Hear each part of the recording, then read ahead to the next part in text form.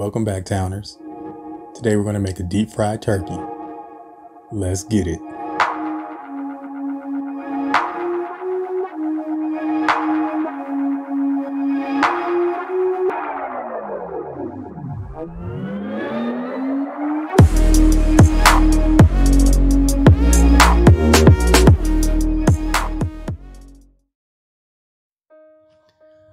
All right, guys.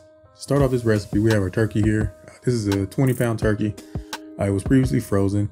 We took it out of the freezer about 6-7 days before Christmas and started to thaw it out. It generally says it'll thaw 1 pound. I'm sorry, 1 day. It'll thaw 5 pounds per day, but that's never been the case for me. This is a 20-pound turkey, so it should have thawed out in 4 days, but it took about 6 or 7, and that's always the case for all the turkeys. It always takes a couple more days, so just prepare for that. We took it out and patted it all dry and took out the insides, cleaned it up, and we seasoned all sides front and back with some salt, pepper, onion powder, garlic powder, chili powder, paprika, some lemon pepper seasoning, and some Italian seasoning. And then we took some cooking spray, olive oil cooking spray, and sprayed all sides of the turkey to get this coating to stick. Put it back into the refrigerator overnight to do basically a dry brine. Now here we are with our turkey the next day. We have our peanut oil here. This is 3 gallons of peanut oil, and we're going to be frying that in a Butterball indoor turkey fryer. We filled it up to the max line in the turkey. This is a 20-pound turkey, which is pretty much as big as this fryer will hold. I had doubts because the turkey looked a lot bigger than this basket, but it was able to fit into the basket perfectly. So we didn't have any problems with that. We then took our turkey and went ahead to place it into the fryer. It took about 45 minutes for this oil to heat up. There's an indicator on the side that tells you when it's ready or once it reaches temp. And we slowly used a little holder to slowly place it in. Make sure you use some oven gloves or something here. I didn't have any gloves on, it was very hot. But just go ahead and pour this, slowly put this in. Once you're at the bottom, you're good to go. And just make sure that it doesn't overflow or anything, that you don't overfill it. If you do, if you realize that it's going to reach up to the top, just make sure that you do not put the turkey all the way in, because it possibly overflow on you. It says that it normally takes 3 to 4 minutes per pound. This is a 20-pound turkey, so it would be a minimum of an hour to cook.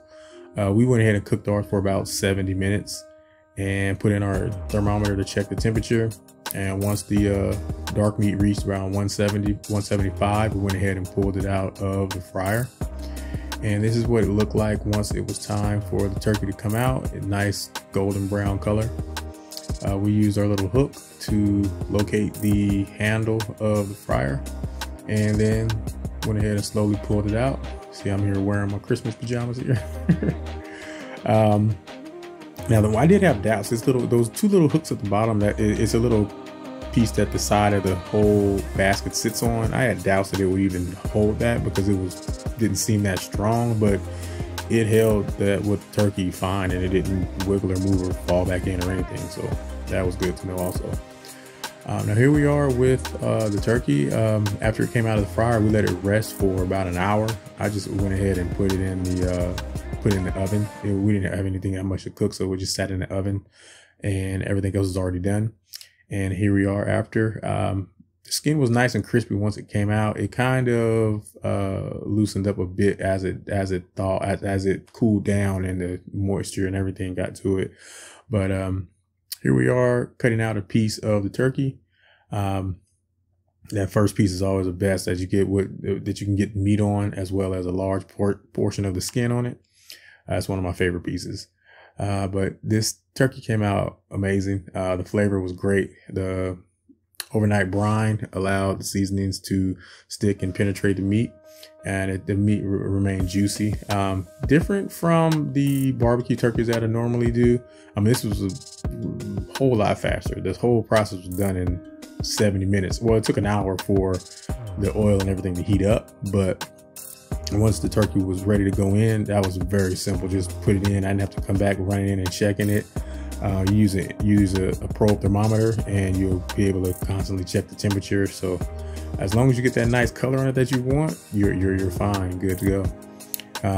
We are here trying a little piece of the turkey that came off of the little piece that we cut up. Now here we went ahead and just cut up some pieces. We have some dark meat as well as some a turkey leg and some breast meat here. Also, we have cut up some slices. We just took the breasts and just cut up some large slices of that and put that to the side and took some pictures of that. But overall, this turkey came out great. I would definitely do this again. Try out some different flavors.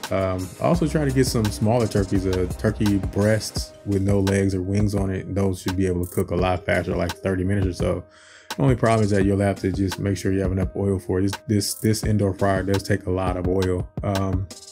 It used almost a whole 3 gallon of the oil that we bought, which is about $30. So the main purchase price of this will be the oil that you have to consistently buy for it. But if you're gonna do a lot of turkeys or something, that I would just do them all at once and use the turkey to the max, use the oil to the max and get it over with. But if anyone has any comments or questions, please feel free to leave them in the comment section below. And as always, thank you guys for watching. Enjoy. Enjoy. Please subscribe. Enjoy. Hey guys, as always, please like, share, and subscribe. If you have any questions or comments, please leave them in the comment section below.